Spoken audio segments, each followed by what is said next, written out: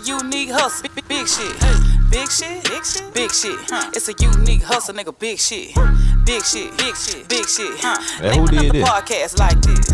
Check it. It's a unique hustle. It's your boy ECEO. And I'm Money Moses, by the way. And we create content every damn day. Hey, man. What's going on, man? Hey, man, we got a special guest today, man.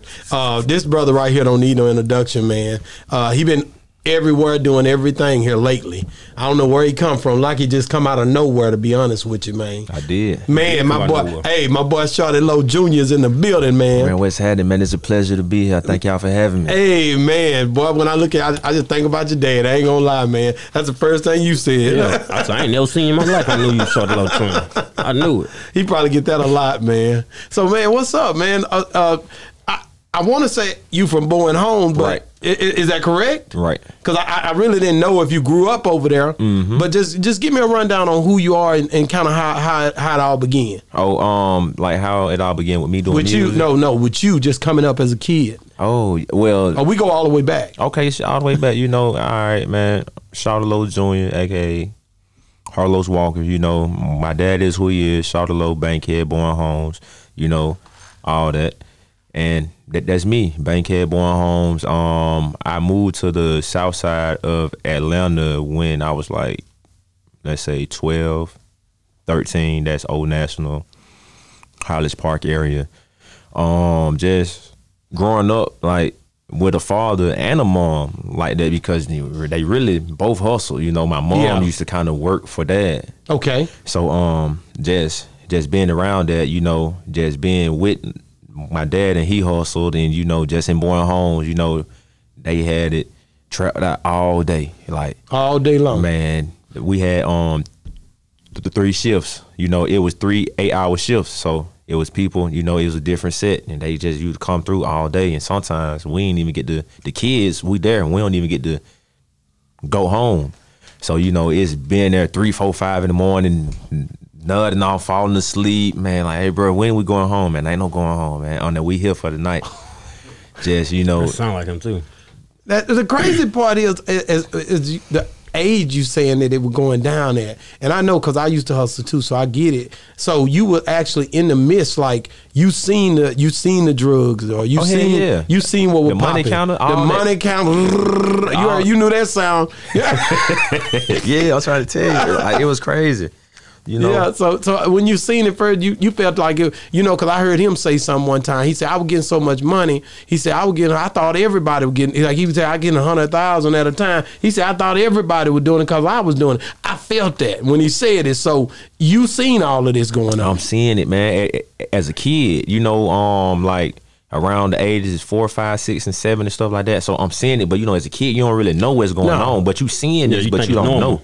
You think it's normal. Yeah. Like, so you thinking this is normal, but it's really not. And so you seeing all the cars and you in the cars. You in the cars, around the women. Like, you know, I done been in the hood, like playing football, like with the neighborhood kids and stuff. And then, you know, I see my dad coming around the corner running. And then after that, I see the police coming around the corner too. So, but I seen him on his phone, and it was a lady came outside. So he was running, and she came outside, and he ran to her house. So when the police came around the corner, she was like, he ran that way, but he really ran in the house. So he had to call her. I was like, look at this. I'm like, what is this? Like a movie? Yeah. Like, no, for real. Like, man, I seen a lot drive-bys. I don't see people get shot, killed. Like J's at the door, like all type of stuff. Like, man, so, I'm seeing it all. So what got you into sports? Because you ended up playing football early on. Okay. So my mom, she used to hustle, you know, too. But you know, and I was always good at football, and you know, I was always just around the neighborhood playing football, basketball. When I was young, so I used to suck. But on football, I was the truth. You was a dog, yeah. Oh yeah, so I was the truth. So you know, my mom had met this guy, and he made like kind of helped her change her life, and she turned over to God, and you know, and I seen how she was struggling, you know, like sometimes we really have food or this or that or whatever the case may be. So I told her, I say, Mom, I'm going to the league. You know what I mean? So I'm gonna take care of you. Yeah. So you know, that was just my passion and my dream at the time. So I just stayed focused with it. And high school, college, I actually was talking to Georgia State and Sam Houston and stuff, but my senior year, I hurt my back. So people were like, I just want to see if you can still play. So I went to a junior college in Cali. But then when I came back for Thanksgiving break, that was 2012. That's when I got in trouble and I didn't go back. So and the crazy part is, how was it like when you were growing up and you went to playing football and everybody knew you was Shawty Lowe's son? Mm-hmm. Did that open doors for you, or did that cause issues for you? Meaning like, I ain't showing this nigga no favoritism because he's Shawty Lowe's son, or see, but that was actually good though. Like my coaches and stuff, they was hard on me just like they were hard on everybody else kid. Cause I'm out here, so they gonna push me to be great and have that mindset, just like everybody else. So I ain't get no favoritism. It was like sometimes like when I was playing bad and stuff, and they'll take me out of the game, and my dad and my mom at the game. I'm like, Coach, we need to put me in the game. He was like, I don't care because your dad up there. I don't care about him being Shawty Lowe. Shit, you finna sit right here. And wow. And it really, like, damn, shit hurt me. So I look back and my dad watching. He like, what's going on? I'm like, you done got yourself in a jam. Like, yeah. So but like you got stuff like that. That builds integrity and ethics too, man. Mm-hmm. And that made me want to work harder, get better. Because I wanted my parents to see me do good and, shine and stuff. So it just made me focus more, too. What about your siblings, man? Did any one of the other ones play football?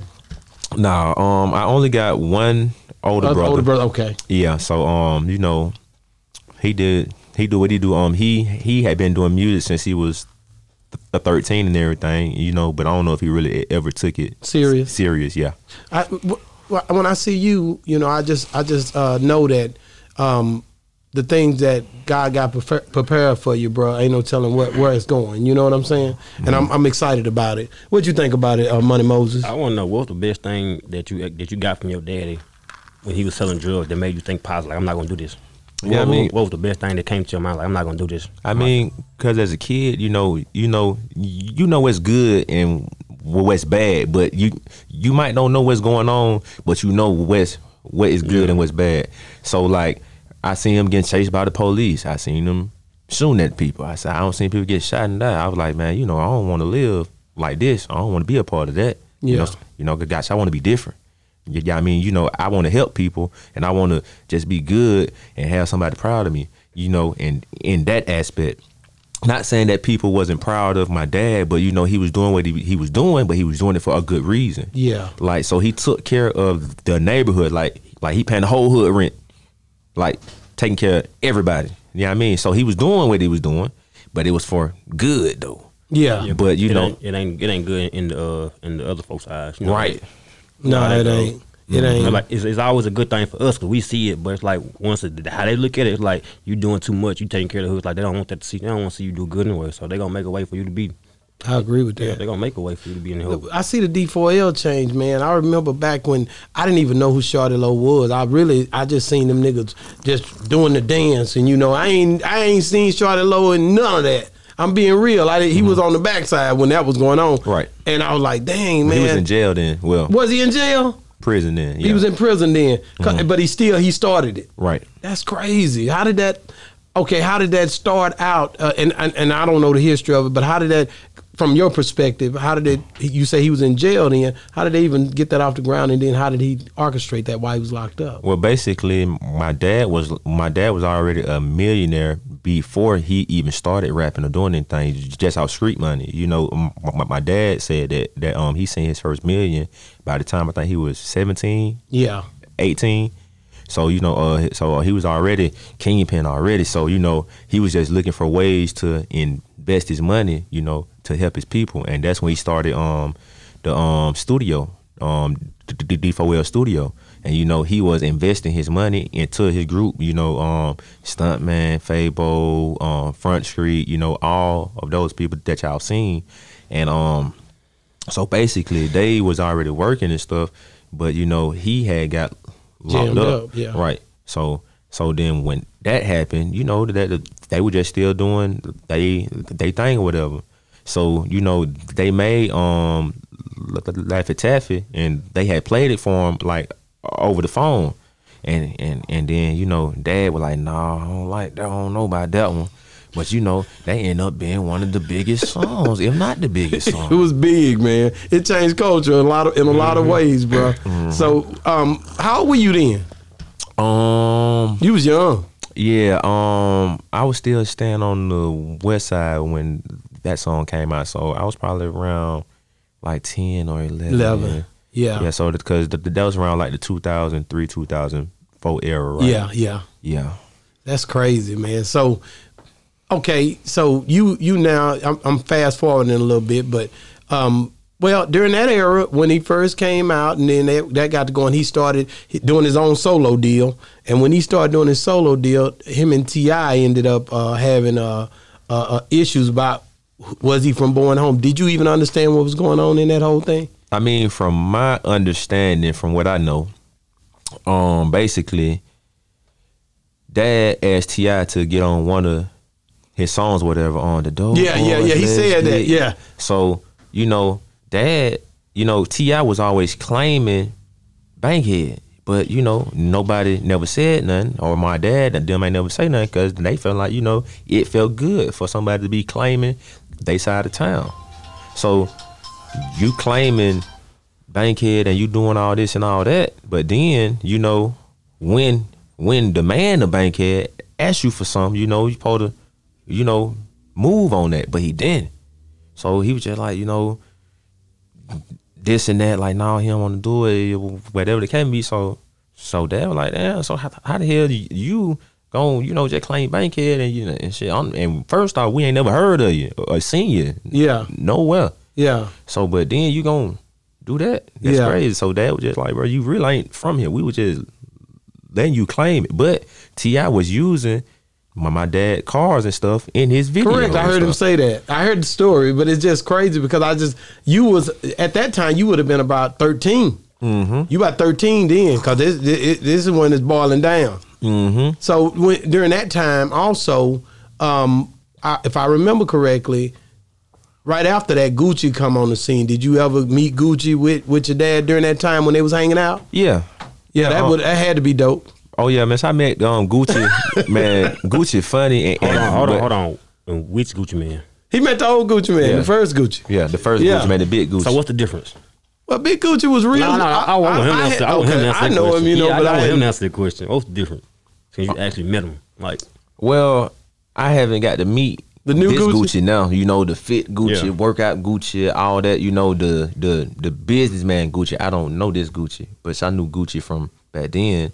Cause him and my dad used to always kicking and stuff, and they was like this. But so it was like me, my dad, and Gucci. We went to Six Flags. Me, that's dope. My dad and his partners, Gucci and his partners and stuff, and that's when Gucci was talking to Buffy the Body. Okay. So I think I was like 13, 14 then. So we walked. You were managed then. You seen Buffy the Body, you like, yeah, man. Yeah. So man, we waiting in line, and Gucci told me to slap a butt. Damn, I knew it. So got shit. I was like, nah, man, I ain't finna do that. You know, but you know, I'm a teen. Like I'm 13, you 13, 14. So like, oh yeah, I want to slap it, but I don't know. Yeah. So when you didn't tap it, he made me do it. But see, but the thing is, like when I said no, and he told me to do it again. He asked my dad, like, "Oh man, what's up with this nigga right here?" That sound like him too, boy. So so dad was like, "Man, you know, man, he kind of shy, man. Ooh, you know, he's still young. He know like 13, shy. You know what I mean?"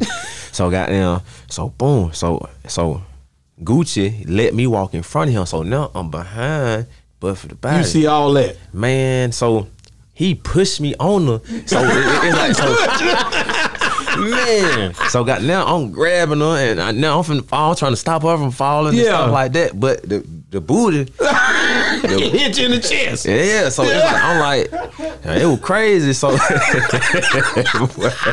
Gucci crazy. Wait, what Gucci say? He laughing. Gucci laughing, dad laughing. I want to remember that. Man, oh no, so I ain't gonna. But Oh, I'm about gonna buy Gucci. it. Oh, Oh yeah, Gucci remember that. Man, these niggas remember what's going on. They ain't crazy, I'm man. finna say, boy, you know that's. I know he remember. I know I'd have remembered it. You know what I'm talking about? I would remember it too. Yeah, Yeah, man, that's crazy, man. Because those are the stories, man. I have so many people that because Pimp is no longer here, and his people that been with him. I hear all these stories, man. It's just dope. I wish I'd have got to meet Shawty Low. I listened to every song, everything he was doing. I was on it, man, because I love to hustle, and all his music really magnified that. You know what I mean? And, and you could tell it wasn't fabricated. It was real. And that's what I liked. You know what I mean? You could tell the ones who really wasn't getting it like that, but acting like they were getting it too, because they give fake dope prices and all that. You know what I'm saying? He was more about just the money and talking about the good time that was going on, and I like that about it.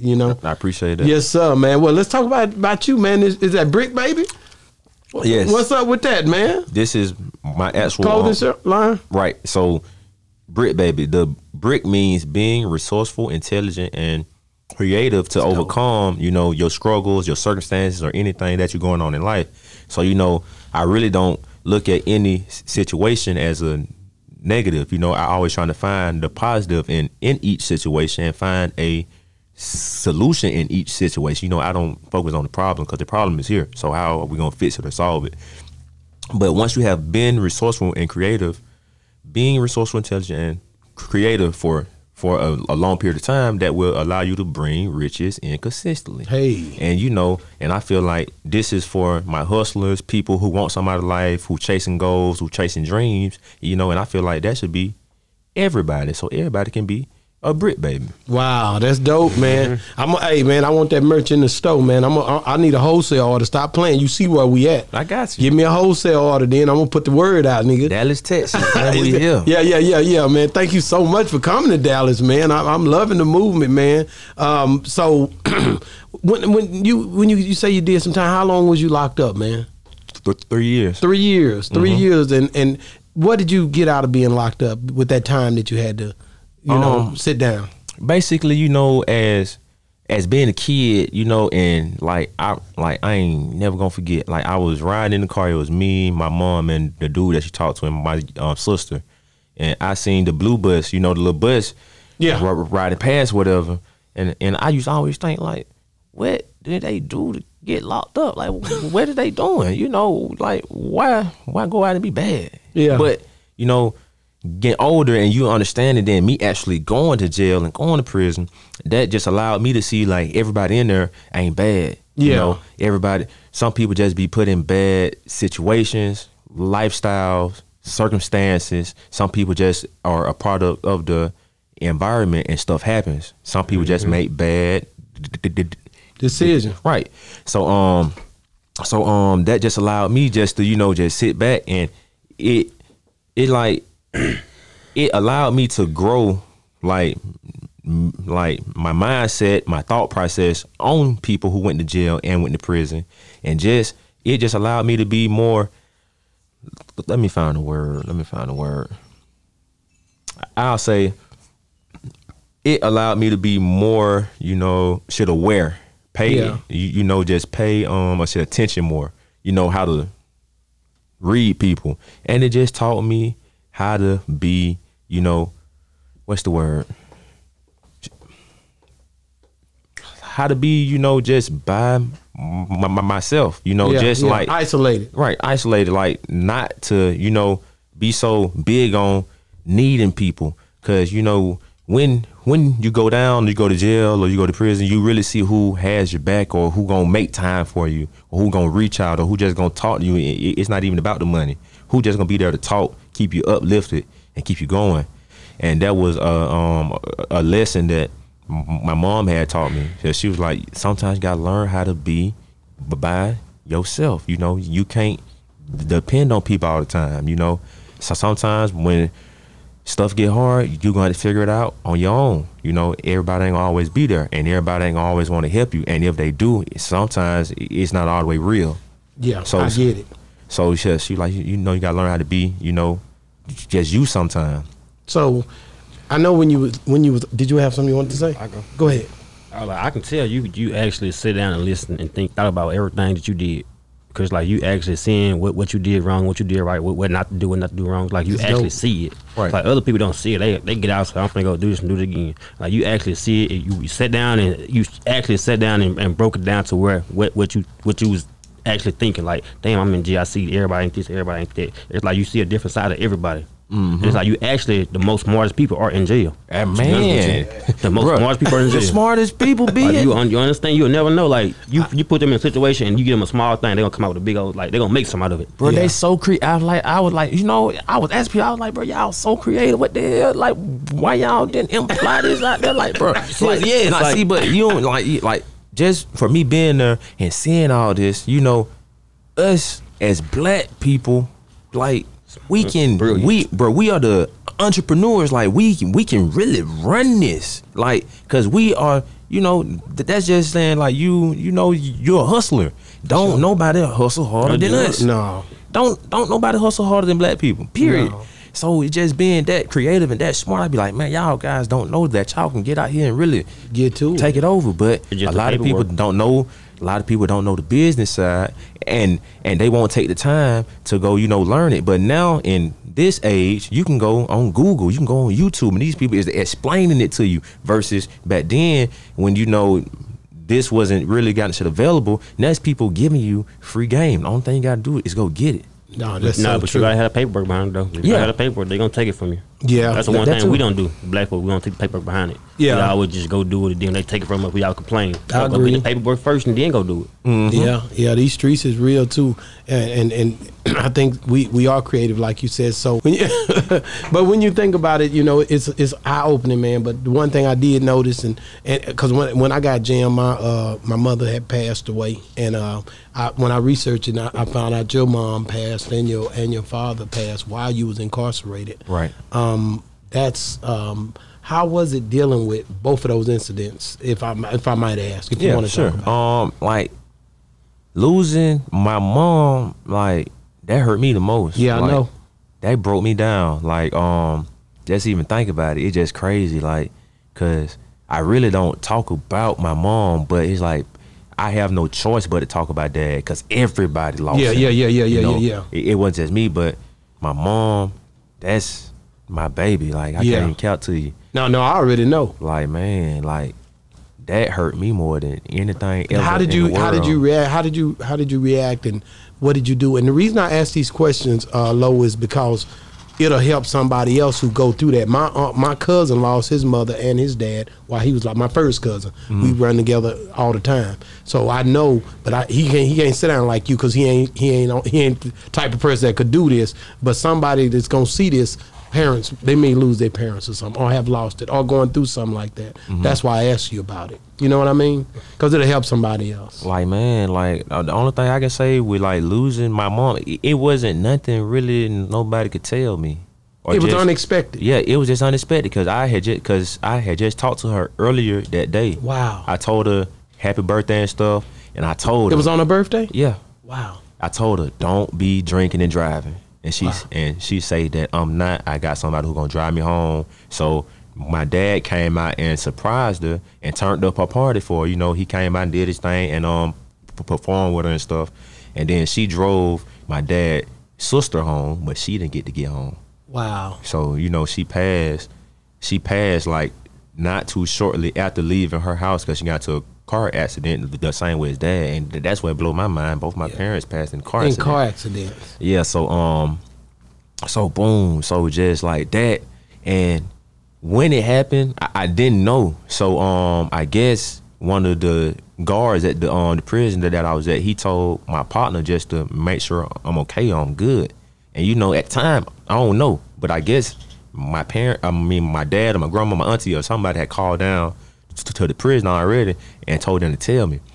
So the guard just told my partner to make sure that I'm good.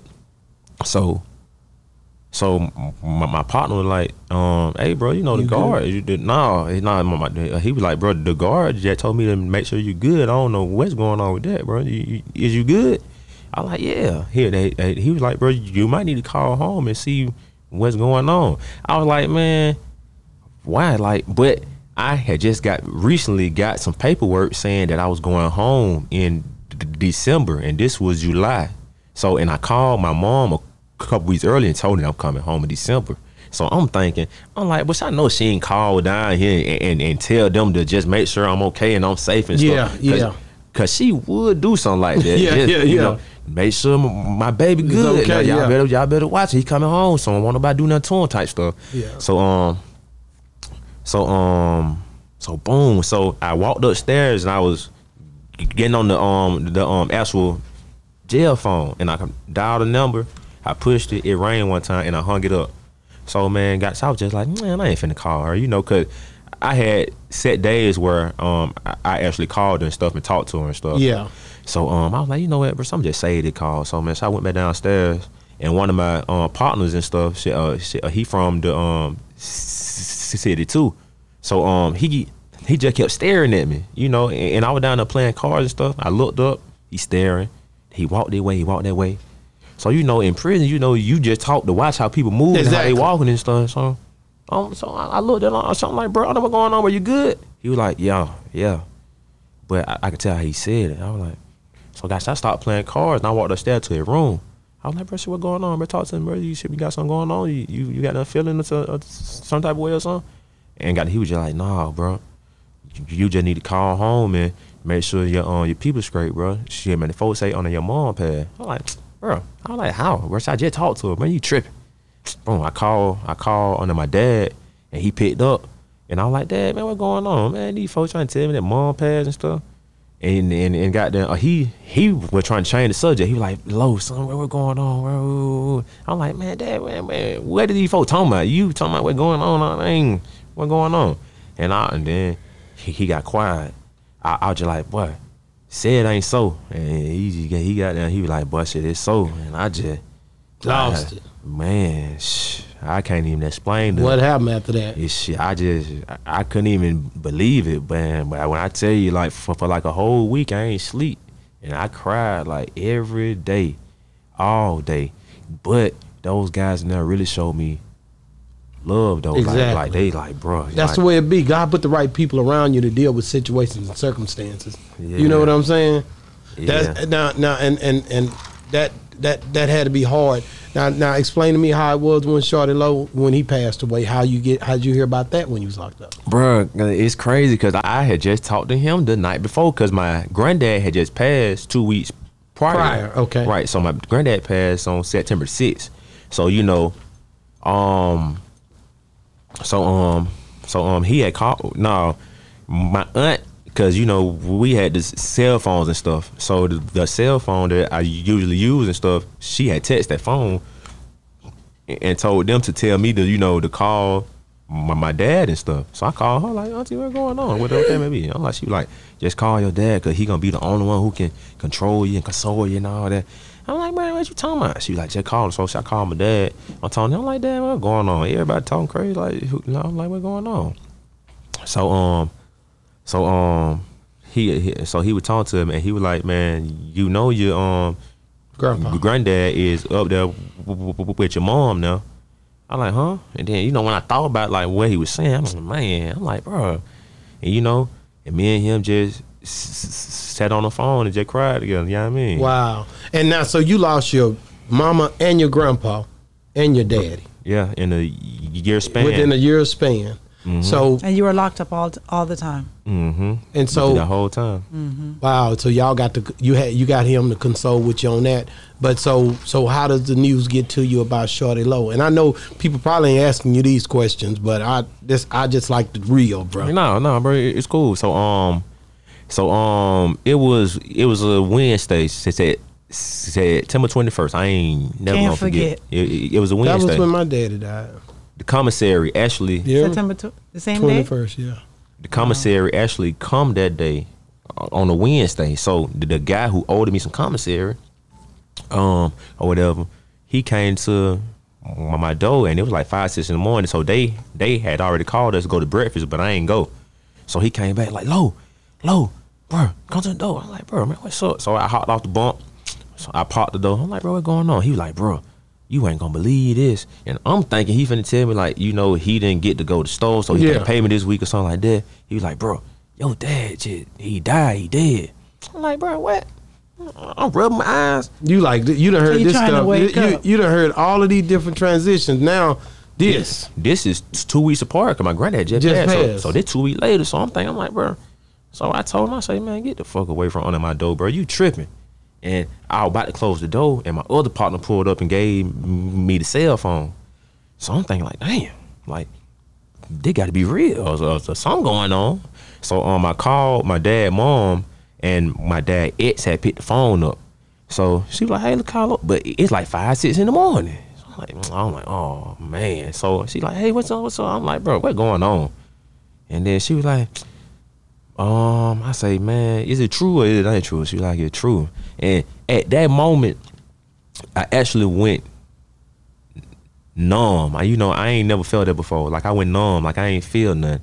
It's just like I was more angry or pissed off or like, damn, like what the, like, I'm like, I don't know what's going on now. It's just like everything. It's like my mind spinning, but it's like I don't get it. It's like, man, he gone. And I feel like, man, that was the last thing I had left. Yeah. You know, that's my own like mom, granddad, and now dad. It's like I ain't really too much cry shit about that one. You know? You know, cause I was numb. I was just like, man. After all of that. After he done went through so much.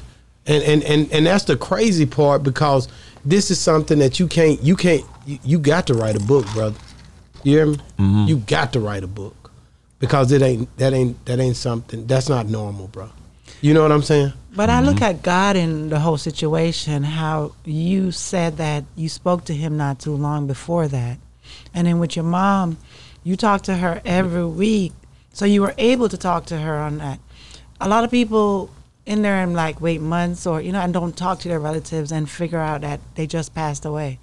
You were able to have that last conversation. You know what I mean? We was all close. Before my mom passed, I got the news that I was coming home December 2015. Mm-hmm. But I got that news like the early part of July, and she came and seen me the following week. And it's crazy because like when I seen her, she has some blue what's it called? No, eye contacts in the eye. Okay. So her eyes were blue and stuff. And I'm like, Mom, and like I don't know if they got anything to do with it, but I was like, Mom, you look like an angel or something, like goddess or something. I say, Mom, look at you. So then when me and her was talking and stuff, and then the other people was having a visit too, and they was like, your mom is so beautiful. Wow. She looked like an angel and stuff. Wow. I was just like, yeah, man. I ain't never seen her with these in the eyes or whatever the case may be. So it's like just think about that. It just like made me think about all that. Like, damn, I told her she looked like an angel. Then 2 weeks later, she an angel. She became one. Wow, that's dope, man. Like I said, your story is breathtaking, man, and just the way that you like I say, I appreciate the story, man. I appreciate you telling me what went down, because that's something that, like I said, it'll help somebody else that's going through it, bro. Because people going through it, most of the black men are getting locked up, and a lot of them are. You seen what the ratio was with us down there. Yeah, that ratio crazy, right? Man, it's really us. It's us down there. Right. Like when you get there, you see like this where everybody at. This what everybody at. Another thing that when you were talking about when you found out that your mom had passed and you went and you just cried, you teared up. We were interviewing somebody else who mom passed away while, I think it was LD, while he was in prison, and he said he couldn't cry because you had to stay tough in front of everybody, because you don't want to seem weak. But that's probably, and it's probably bad to say this, but that's probably the best place that I could have been when all of that was happening, because it made me be strong. So what he's saying is true, but it's like I was trying to keep up but those guys, that group of guys, like us in that dorm, it was us versus the police or the guards or whatever the case. It's us. So we had that tight bond, and I was cool with pretty much everybody in that dorm. So like when mom passed, like they was there, like they was just like it was really nothing nobody could say, and They they didn't knew look at it. it as weakness. They just like Right, okay. like so but I ain't go out and just cry in front of the whole no. dorm. Right, right. No, like, you had to go through your Yeah. time of sorrow, man, and that had to happen. You know, Yeah, so sometimes they'll just come in the room and just check on you. sit with me for like an hour or two, like, and nobody's saying nothing. Like, That's dope. And you know, and we just there, and I just used to have the pictures, like pictures of my family, and I go through all the pictures of just her, and like, damn, like I can't believe this, like she right here, she smiling, she happy, like she gone, like, and it used to drive me crazy, but it's just like, I don't know, I just felt like I was like, man, she came to me in a dream one time, I ain't never gonna forget. And in that dream, I won $1 million, so like a check. So the people was like, yeah, you just won $1 million. And I seen her. And I dropped the check. I was like, I don't care about that much. I want you. And she say, no, you got to be strong and stay strong. Pick up that check and take that money and whatever the case be. I was like, no, I ain't stand no check. And it's like in my sleep, like I can feel her hug me. Like I kind of felt her like over me. I've been there. And it woke me up, and I'm like teary-eyed, like, It's damn. crazy. I've Like, been bro, there. I've been in the same dream. Exact same dream. I was like, damn, bro, I just felt the hug, like, Yeah. touch me, like, bro, like, It woke me out of my sleep. Yeah, me too. And Yeah. it's like, bro, I felt the spirit. I was like, man. that's And I real. believe that all dreams have meanings. Yeah. They all have a meaning. They all come to you for a reason. Maybe that time in your life you needed that. Yeah, like her telling me to be strong, you know, Right. because it didn't really matter hearing it from Anybody else. nobody else, but hearing it from her, her. it was just like, okay, like I can do this, like I can fight through it, and it's like during that period of time, man, I ain't gonna lie, I was thinking about doing some crazy stuff, like where I was just on go, Yeah. but everybody in that dorm knew, so they was just like, little bro, like, cause it was some days, like I'm telling you, like I didn't sleep, like I probably get like a hour nap, wake up and I'm up all day. Yeah. And like I ain't eating, like it was like a whole, excuse me, it was like a whole week I ain't eat. And like people like, bro, you gotta eat, you gotta do this. I'm like, bro, I ain't got no appetite. Like y'all, they was someone like, bro, I get it. I lost the purse, lost that purse, but you gotta shake it. I'm like, oh, shake it. They was like, oh, we don't mean it like that, but bro, you gotta take care of yourself, you know. That's what they would want. Yeah. So let me ask you a question, because whenever, of course, I never experienced what you've been going through or what you went through, but being locked up and hearing that, is it a case where, you know how you know it's true, but you really Don't want to hear it. in denial until you actually come out and see that she's really not Like there. that. And that's key, because it's like, from being locked up and being in jail and prison and stuff, and they really not really there anyway. Right. But you can call every now and then. So it was just like, okay, so I can't call her. Right. So eventually, that's what I made myself believe. Like, so I just can't call her right now. Yeah. So goddamn, so when I finally got home, I wanted to talk about that, like coming home to a whole different situation than what you left. Right. How was that? How was it coming back into it was like society? Like leaving, and like, I was locked up when I was 19. I got out when I was 22. So, just leaving from that, like I had both my parents, I had like a life. And your grandpa. Set up, yeah, granddad, he played a big role in my life too. So it's just like coming back, like by the time I lost dad, I was already numb. So it's like nothing didn't faze me like no more. So I was just stone cold. Like it's like, okay, it is what it is by that time. So by the time I came home, I was happy to be home, but that's when it started to hit me like damn, like okay, like I'm expecting to come home and these are the people that I want to see. They would embrace you. Yeah, they would like we all could have grabbed each other and just cried together. They like, would pick you up. Yeah. So, but it was my brother, my girl that at that time, my brother girl and two of my aunts and stuff.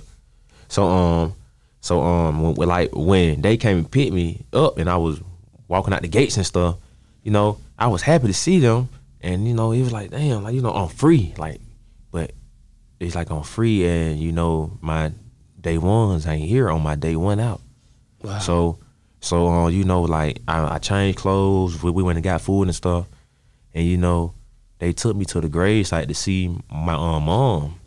And I ain't gonna lie, I really didn't have no feeling. Like, yeah, you already done went through so much. Like, it's like I was there. I looked at that ground for about 2 minutes.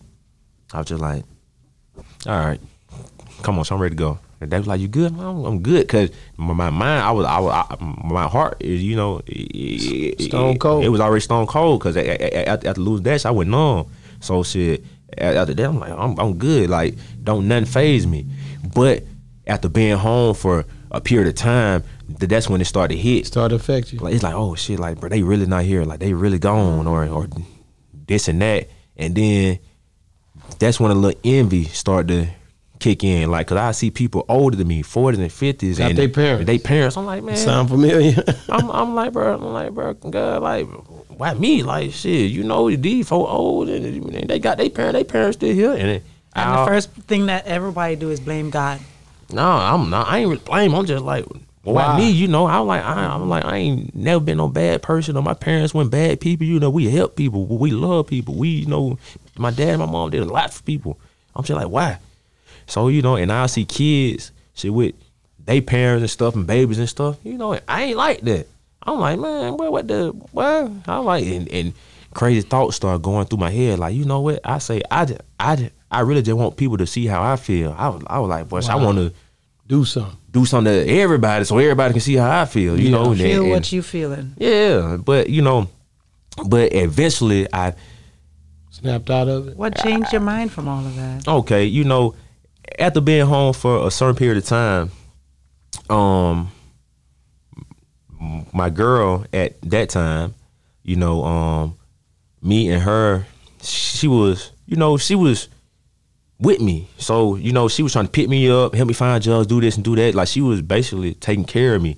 But as all of the reality started to hit me, I started being more rebellious, bad, like evil towards her. Like I talked down on her. That's what I mean. That's what I meant. Like woo, like this and that, and I was making her feel bad, and I was tearing her down as a woman, and she wasn't trying to do nothing but be there for me. Hurting, yeah, I was hurting, and you know, and she was always around, so it's like this energy would just, you know, draining her. Go to her.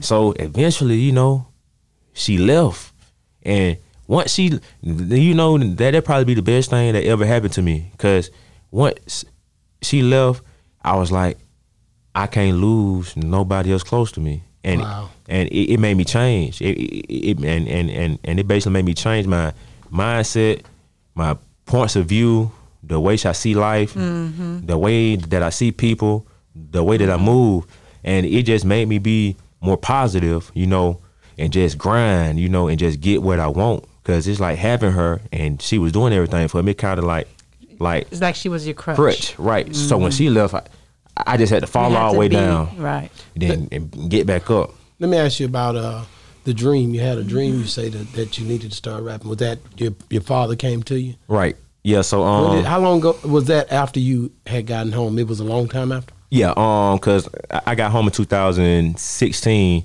and recently, November 23rd of 2020, I got locked up for violation of probation. Okay.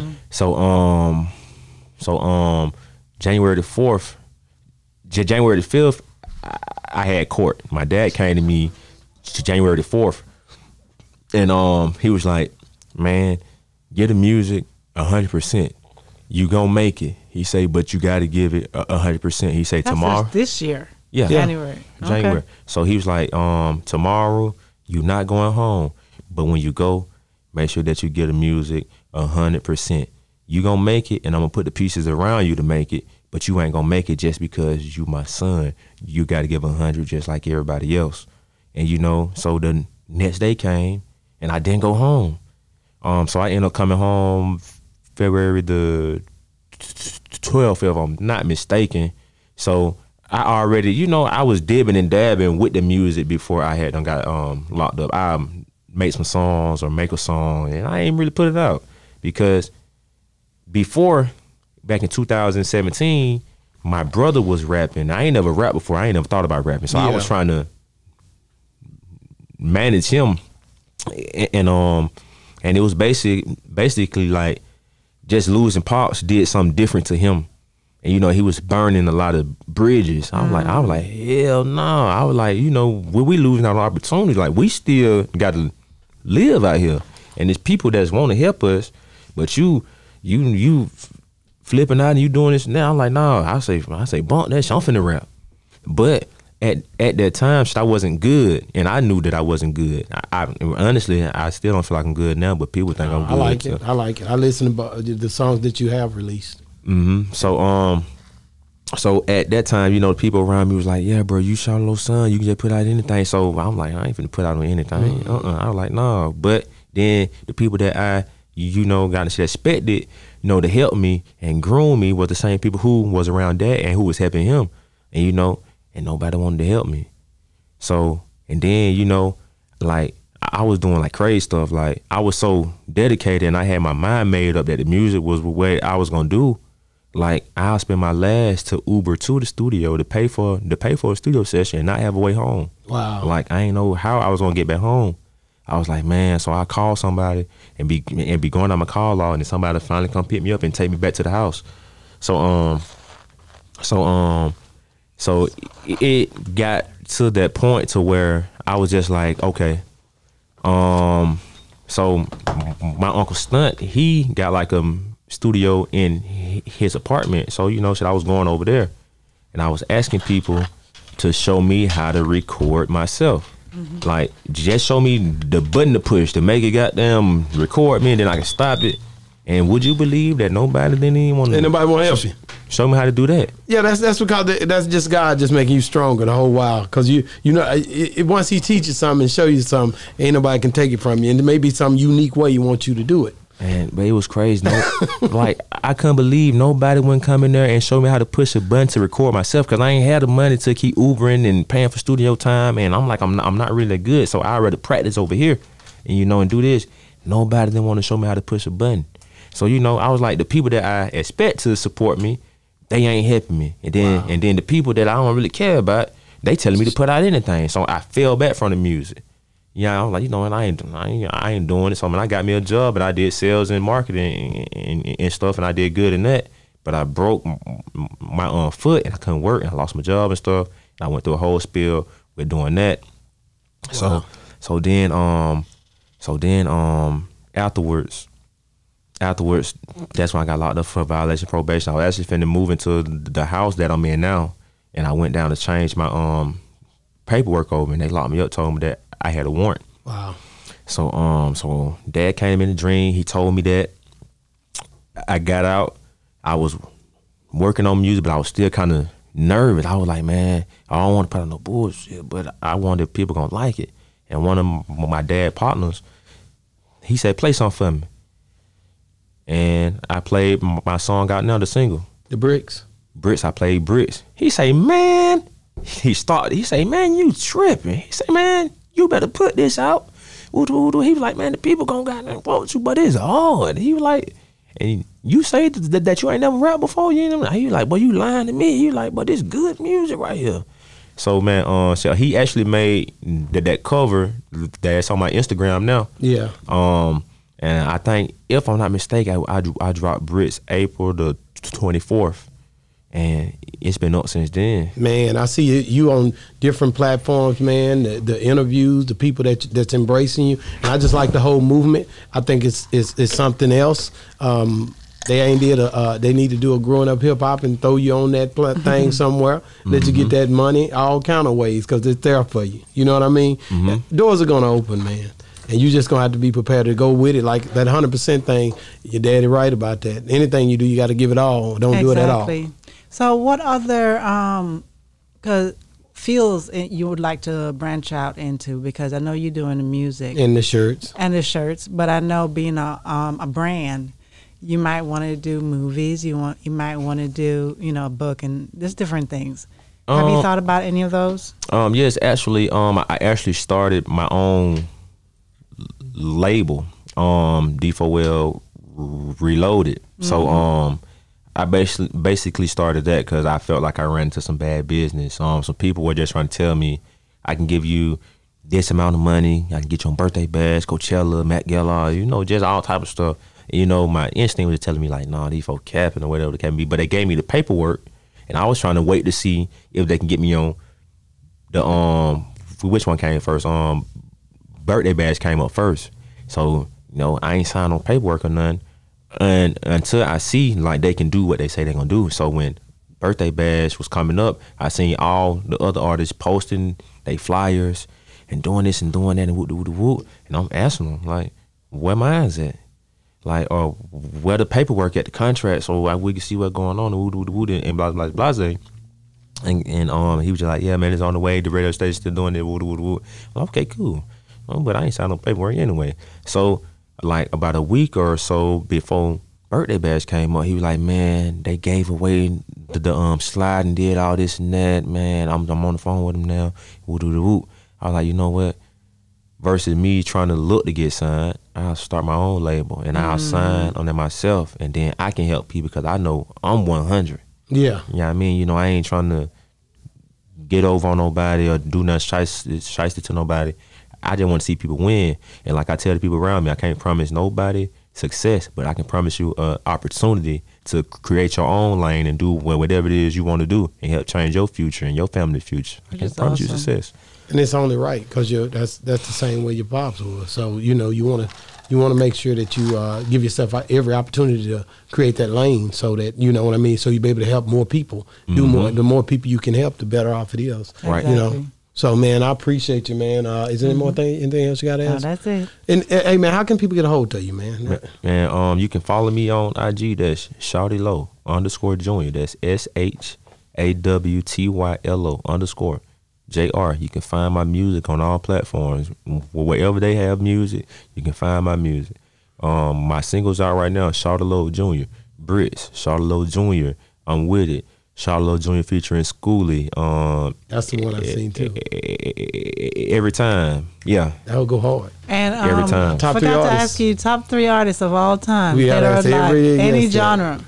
My top 3. Number 1. Number 1 is Future. I ain't gonna lie, I love Future. Love Future. Okay. Future. Number 2. Drake. Number Drake. 3. Dad. Hey, man, that's dope, man. Hey, man, we love you, brother. Thank you. We appreciate you for coming on the show. Yes, sir. I have Yes, one sir. more. Oh, you got another question? I got another Don't let one. that man go. So if you had to go back and advise a young man, say about 16 years old, who about to face some time in prison, you know what I mean? Say even face 8 years, because when you go You in say there, 8 like that ain't a lot. That's a lot. Yeah, that's a lot. You gave that nigga 8. but when you're facing 8, that don't mean you're gonna do the whole. You might 8, not get that. You know, yeah. so you don't, Depends on the state you in. right. Yeah. But and he left with his mom and dad there. You never know what might happen in life. You know, how could you advise him what to face coming up? You really can't, you know, because his life going to be different from mine, and the things that he might experience and feel, it's going to be different from what I felt and I got to experience. And the people around him, I don't know how they'll try to help him and guide him.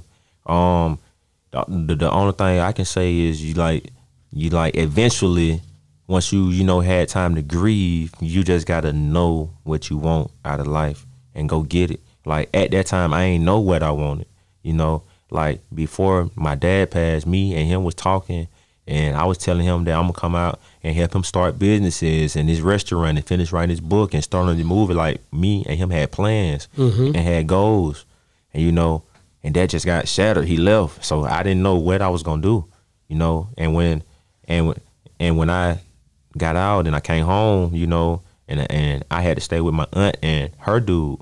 And eventually he put me out, so I was homeless for a while. Wow. I was living here, living there, and you know, I'm Shawty Low son. He felt like, well, yeah, you Shawty Low son, you straight. You know what I mean? I'm like, nah, It don't work like that, you know do what it? I mean, but it was just like that. But it was like I just had to stay rooted and grounded. It's like my pride and my ego didn't let me go under. I was like, you know, I really can't be, you know, like this, like, cause I just got pride in me. Like, I ain't finna be homeless. I'm not finna do it in the hell no. So I'm gonna go get it.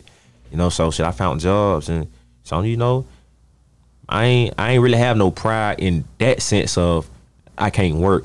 You know, my first job, I was making $7.25 an hour. Man. And you know, so and that ain't really nothing when you got bills, you got this, you got that, you got to provide for yourself. That ain't nothing. But you know, I had learned how to manage money, how to live better, be like consistent, and like tell myself, you know, it's certain stuff that I can't do, and that's okay. See, your dad told you in a dream that you got to get it on your own. Right. You can't, and that's a good thing, you know, because I've heard of so many famous rappers who passed on and wasn't able to leave their kids anything, and their kids are not in a great situation right now, except from just having that name. And you have a lot of mean people out there who will say, oh, but you such and such son, you shouldn't be, you know, what you doing working here? What you doing that? You know, they expect you to have money, to be living good off of your dad's name, or you know what I mean? People have said that, you know, and you know, and I just tell them, you know, so I be real. That's him on me, you know. So I'm grinding and I'm doing my own thing, you know. So I feel like I need to work. I'ma work. So I'm working and I'm doing that, and I left that. I like it. That's cool. Man, thank you so much for coming on the show, man. Dope interview, man. It's been another great segment of Boss Talk 101. And we out.